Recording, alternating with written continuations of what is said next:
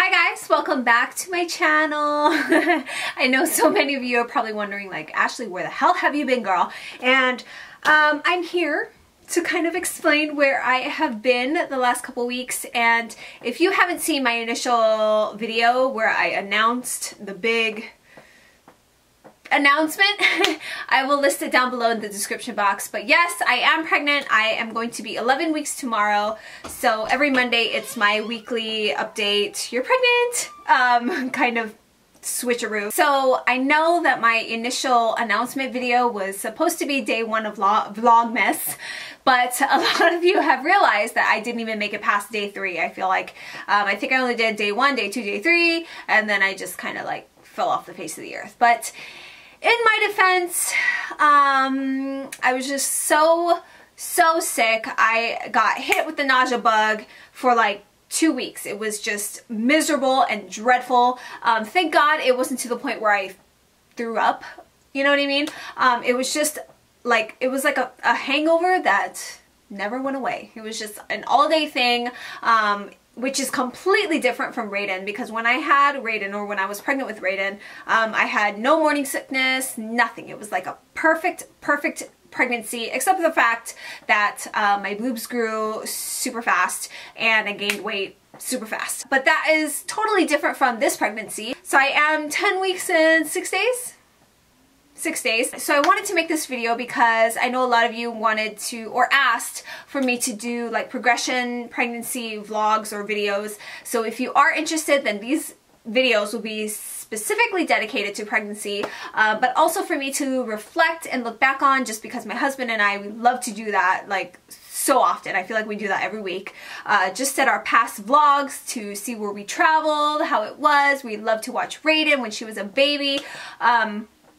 And because I wasn't on YouTube before, or when I was pregnant with Raiden, this is something that I wanted to do, just again to put out pregnancy videos for you guys. If you guys are pregnant, then we can kind of go through this together. And also for me to look back on. Like I said, you guys are asking for pregnancy videos or pregnancy vlogs or whatever. So I definitely wanted to get this out for you guys today, even though I'm about 5 weeks late. I did find out that I was pregnant, I think I was 5 weeks. And so November 30th was the day that I found out I was pregnant. And again, if you guys haven't seen that video, I will post it down below. My husband and I were trying, or I think it was either like May or June or something like that. 4 months prior to finding out, we decided that we were going to try. And if any of you knew me and my mentality, I was completely fine with just Raiden. And it wasn't until I kind of gave in to my husband, just because he was literally like just begging for another baby ever since Raiden was like 2 years old. So it was something that I felt as a wife, you know, I could do for my husband. And then I told him I would try for a month. Just a month. And it wasn't until the end of the month where I tried to, you know, take a pregnancy test. And I was literally obsessed that whole month. I would buy a pregnancy test almost every day, or at least account for a pregnancy test every single day. I took a picture of all my tests and sent it to my girlfriend, and she was just like, Ashley, you're freaking nuts, okay? So it became an obsession. And when I got my negative pregnancy test, I knew in my heart that it was something that I really wanted, because I was completely devastated. I was miserable. I was so sad. And so that's when you know you're good to go. So ever since then, I knew in my heart that it was something that I really wanted to try to do. Especially because I was so apprehensive about it prior to that. So my husband and I have been trying for about 4 months or so-ish, and then we found out November 30th that we were pregnant, and I was so excited, and I have just been living on cloud 9 ever since. I completely, I guess some of the reservations that I had prior to having Raiden was, you know, her and I are attached at the hip, and we do everything together, and I just kind of felt guilty every time I would think about dividing my time between, you know, 2 kids. And an infant requires so much of my time and attention, whereas Raiden, she's so independent, and she's just a big girl now, you know what I mean? She's not so dependent on me. So that was the biggest thing. I didn't want her to feel that she would be left out, or I didn't want her to feel neglected. And every time I thought about it, I would just like cry and be a complete sob and mess. And that was my #1 biggest fear as far as considering another baby. Another would be just, you know, is it the right time? Because my husband, he travels so much for work, and I don't know how to handle 2 kids, like, you know, just things like that. And I just kind of put my fears before everything else. But like I said, it wasn't until that negative pregnancy test where I knew for a fact it was something that I wanted. And the Lord just completely changed my heart and just changed my mentality, which is incredible, because the fear that I have, that I knew that I had, was just so scary to me. And I have not had any feelings of regret. I mean, in the video you will see, like, I was just completely overwhelmed and so emotional, because initially I was a little taken back, like, okay, this is really happening, you know, are we really ready? Is this something that I really want? But I swear to God, ever since I found out, past that day, I have not felt any sort of regret or emotional detachment, you know what I mean? And I was always scared of that prior to actually getting pregnant. Hopefully that makes sense. I kind of mentioned a little bit about it on Instagram when I had posted the first ultrasound picture of my little baby, and a lot of you guys could relate to that. So that is so cool. I'm so glad that I have you guys to kind of venture on this journey with, because I mean, you guys are like my girlfriend. Even though we've never met in person, you guys are still people that I consider friends, and that we talk on a daily, especially on Snapchat and stuff. So yeah, so I definitely wanted to thank you guys for that. But with that being said, I do have my book here with a bunch of notes that I have been taking down. It's something that I wanted to put out there for you guys if you guys are pregnant, and we can kind of bounce off each other as far as the advice goes, or, you know, what works for you, let me know, you know, kind of thing. So again, like I did say, I am 11 weeks tomorrow. So I found out I was pregnant at 5 weeks, and 5, maybe 5, 6, 7 weeks, 5, 6, and 7, I was just like, I was so sick. I didn't move off the couch for like days. I feel like I didn't lift a finger. My poor husband was like doing all the housework because I was just, the nausea was so intense. It was miserable, and it wasn't to the point where I would actually throw up, which is good, because I hate that feeling. I hate throwing up. It was just, it felt like a hangover that never went away. But my husband has been so supportive, and just like I said, he has been wanting another one ever since Raiden was 2 years old. So you can just imagine the excitement, and he's just been so attentive and so nurturing and caring and loving. I'm like, oh my gosh, you keep this up, I'm gonna have to go for baby number 3. I was feeling nausea. I was just super exhausted, super lazy, super fatigued. I would take naps, and I'm not a napper. If anything, I sleep very late at night, or usually, and now that I'm pregnant, I go to sleep at about maybe 9 o'clock, which normally I would go to sleep about 3 o'clock in the morning. But I would take naps in the day, and even now I usually take a nap in the day, and then I fall asleep really super early at night, which is very, very strange. But migraines is another huge thing, and I've suffered from migraines for a long time, but now, especially that I'm pregnant, I can't take any of my remedies, or, you know, my medications that I have for my migraines. Not a lot of medications work because they're so intense, and I usually don't like to take medicine for anything. I'm just stubborn like that, unless it's really, really bad. A lot of times if I just lay down and kind of sleep it off, it's okay. Or I'll get like ice cold water. I'll put ice in like a bowl, and then water, and then I'll put like a rag or something inside, and then I'll rest it on my forehead, and it'll feel a lot better. My mom used to do that for me when I had like fevers and stuff like that, but I feel like the cold compress just kind of makes me feel a little bit better. It doesn't go away. It never really truly goes away, but it's, you know, I still have little things I could do to make it feel a little better, or make it a little bit more tolerable. A lot of you guys have recommended to me to, you know, drink a cup of Coca-Cola or like a cup of coffee, something caffeinated to kind of help.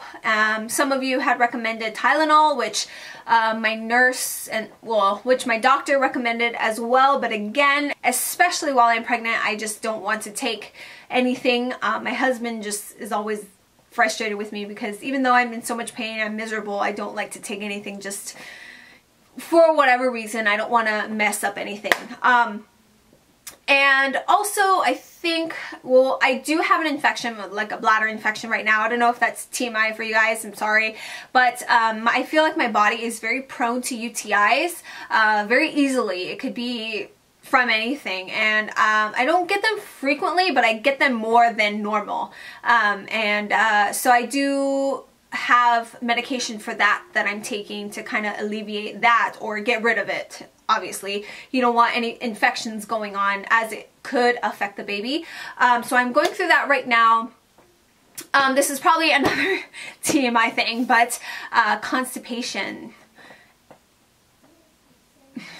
I'm just so bloated because of it, but it's slowly getting better. I'm incorporating more fiber into my diet, which I never really paid attention to before, because as far as like, you know, fiber and this and this and this, I just had a very good or, you know, decent balanced diet.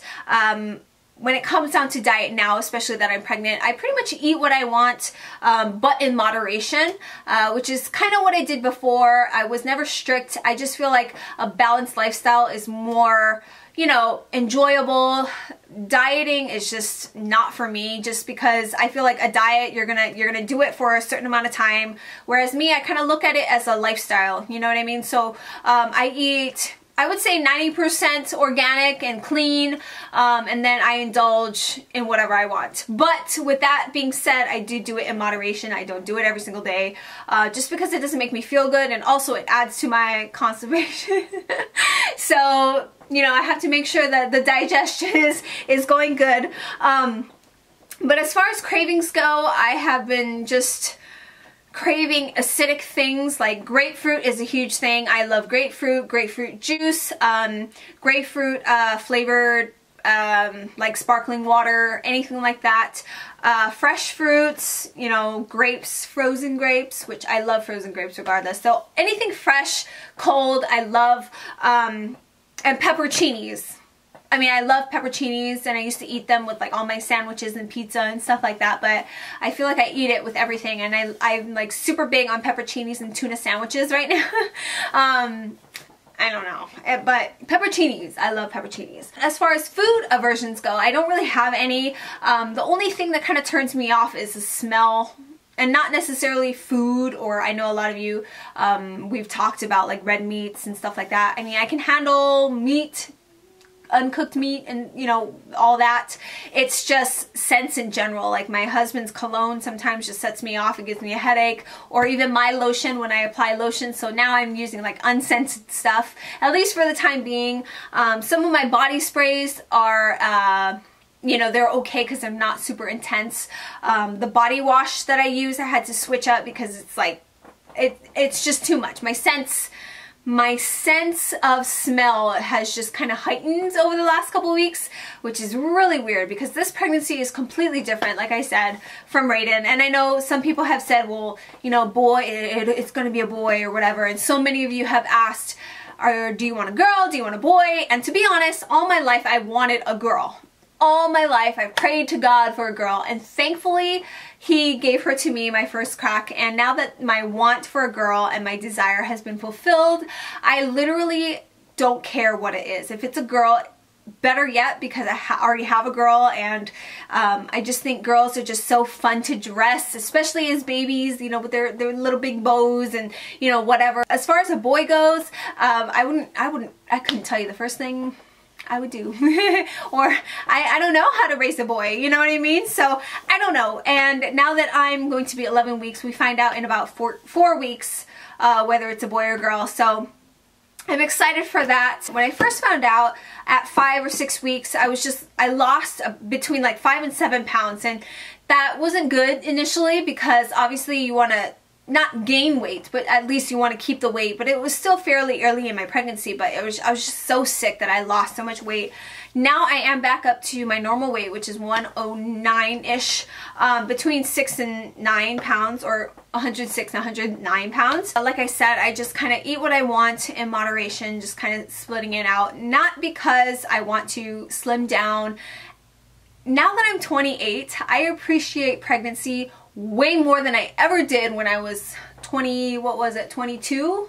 21, 22 when I was pregnant with Raiden. At that time I was worried about how my body would look. I didn't want to gain so much weight and blah blah blah. With that pregnancy I gained about like 55 pounds, 55 pounds.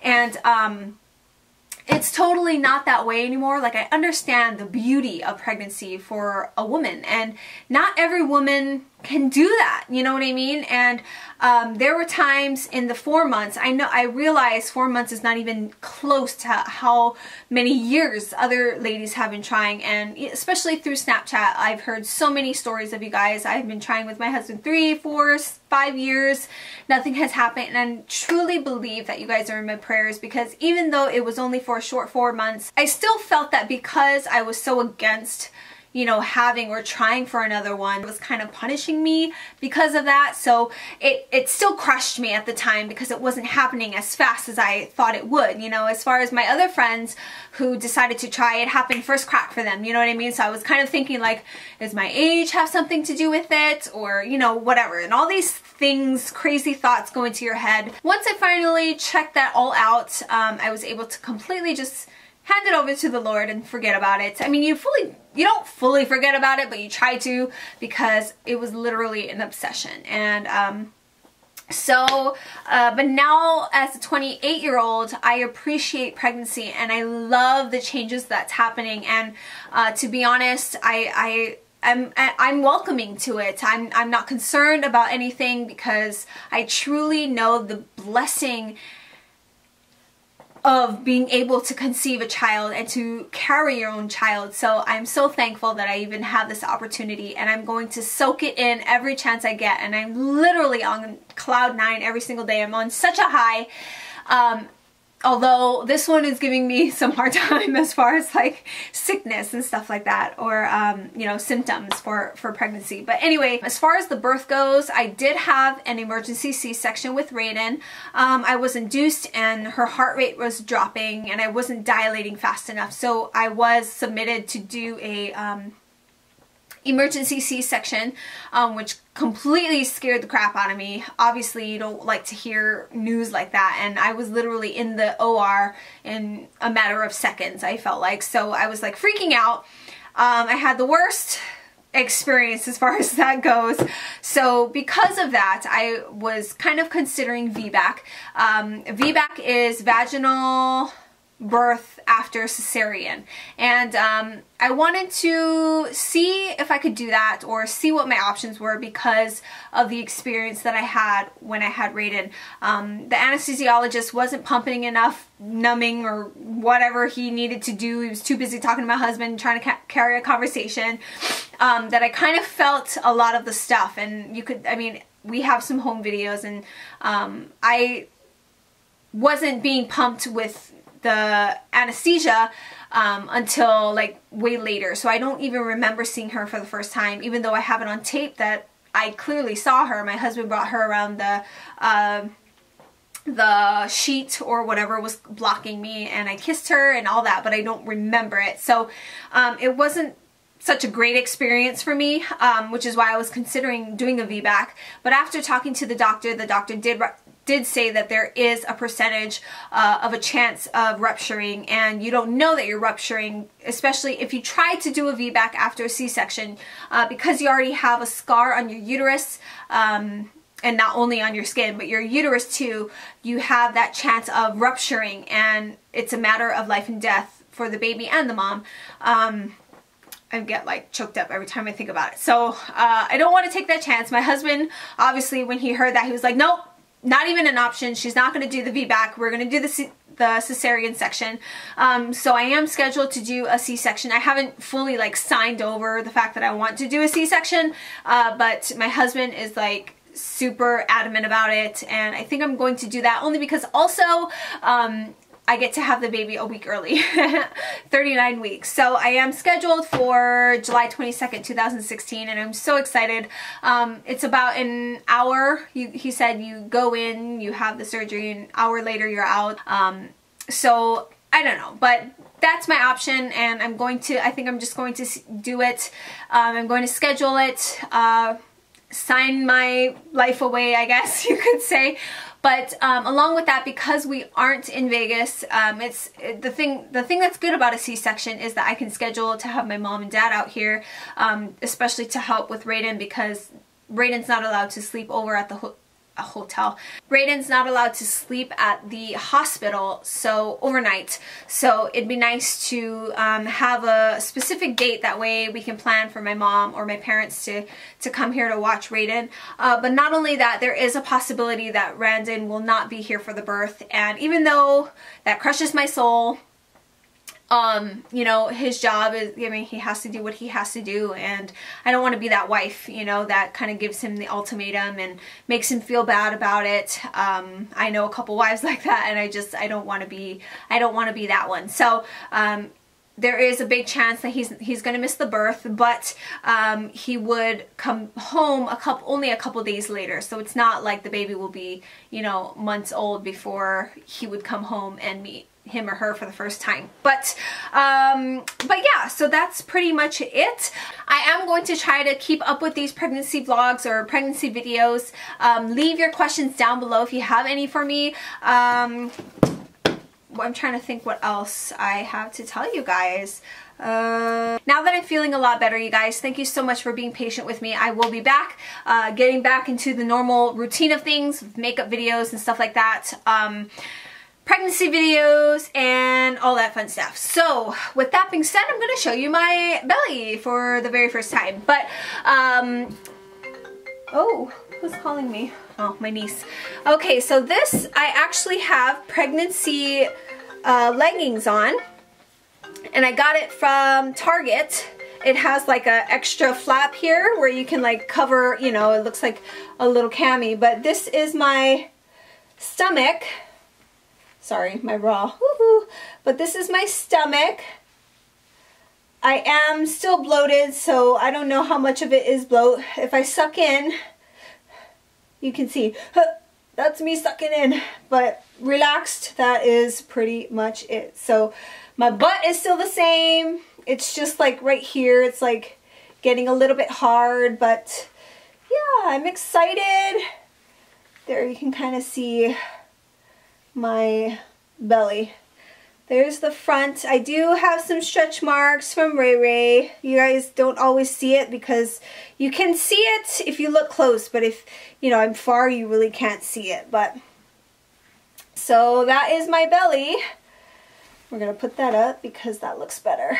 But yeah, so I am going to keep you guys posted on future videos and future weeks to come.